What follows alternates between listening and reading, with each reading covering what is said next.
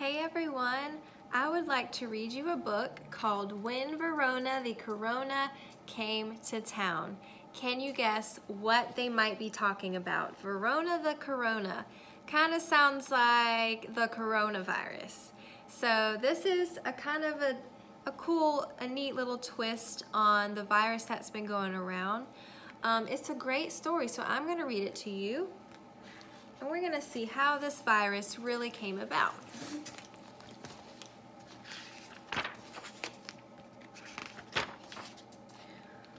Virona the Corona just showed up one day, and it looked like she was here to stay. Her first stop was Wuhan to say ni hao, then off to Italy to yell ciao.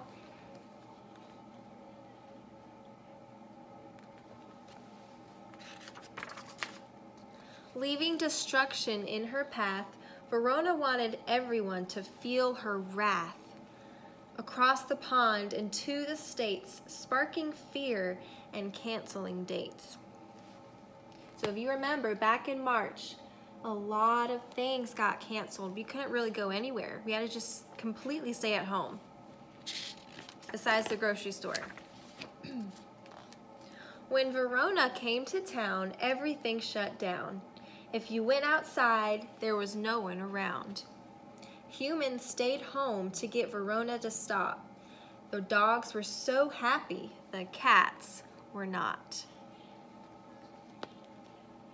So I personally have a dog, and I thought about that too back in March when we had to stay at home, and I was with my dog all the time. I was like, I bet she loves this, because she doesn't get that much attention normally.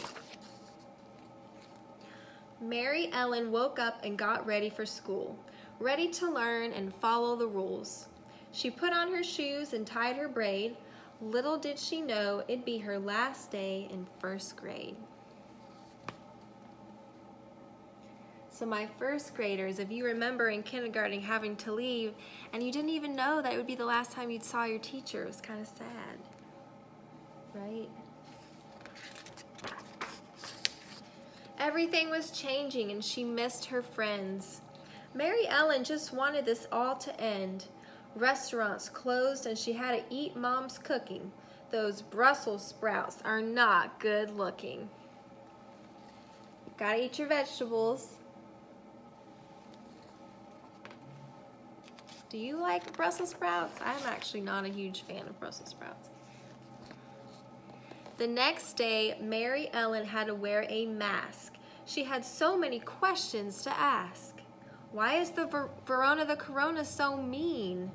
Why do we have to keep everything so clean?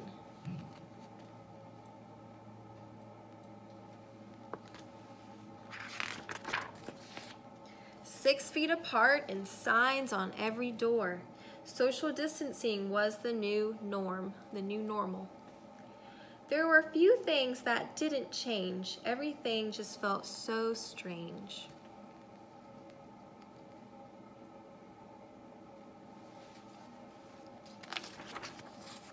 One day, Virona asked Mary Ellen to play.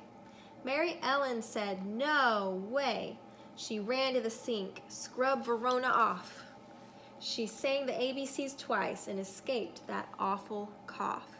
So if you know how to sing the ABC song, you can actually do that when you're washing your hands. If you sing it twice, that means that's a really good hand wash, because that's about 2 minutes long. So make sure you're singing while you're washing your hands. And this is them there, and that's her running away. Her teacher was the hero who taught the ABC trick. Virona was vicious, but Mary Ellen was quick. So Virona was vicious, Virona was mean. Vicious means really mean. Mary Ellen thought of her teacher just then, wanting to show off her new toothless grin. So she lost a tooth.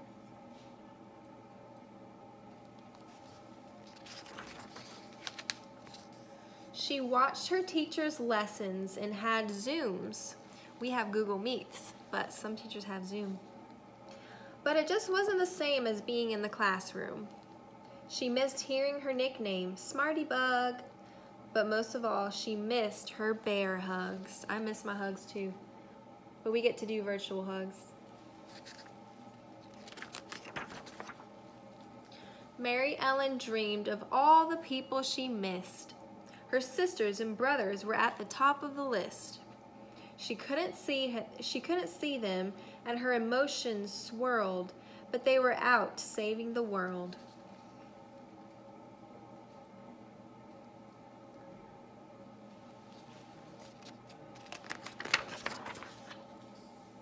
Her one sister, Sydney, is a nurse, an important hero in our universe. Her other sister, Nancy, runs a grocery store. She is a hero to the core. Both very important people.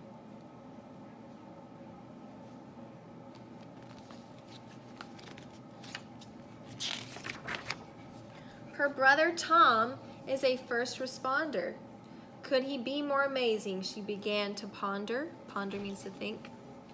Her other brother, Jax, was a mailman. Everyone should be his #1 fan.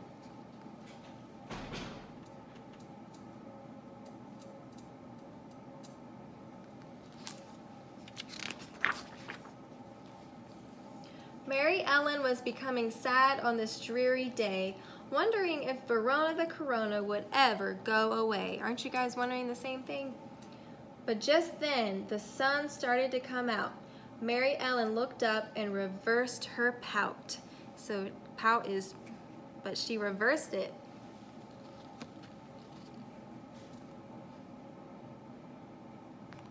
The sun is out.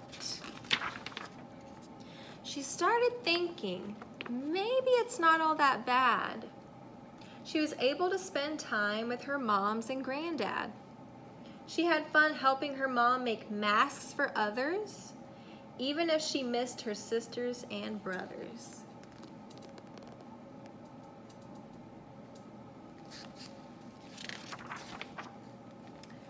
Mary Ellen learned about pollution and that it was getting a little better. She learned to draw a shark and wrote her best friend a letter. She knew for sure Virona the Corona was bad, but that didn't mean she always had to be sad.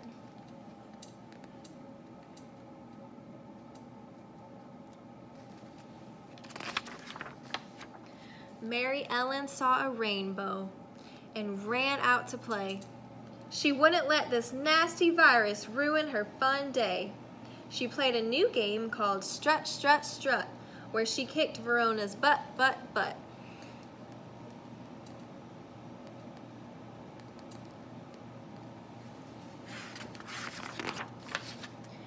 Even when her world was turned upside down, Mary Ellen realized she could always flip her frown. When scary things happen, show extra appreciation to others. Here's a reminder to hug your sisters and brothers.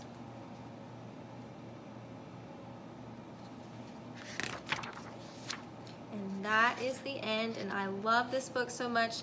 Also, it reminds us to wash your hands, even when you're at home. I know that we're in this very safe space though, because we're not at school, so we're not gonna get each other sick, which is good. But this is just a reminder that even though the virus is out there and it's bad, right, we can still choose to be happy. So that's one reason why I like this book. Good things still come from it, and I hope you enjoyed it. Bye.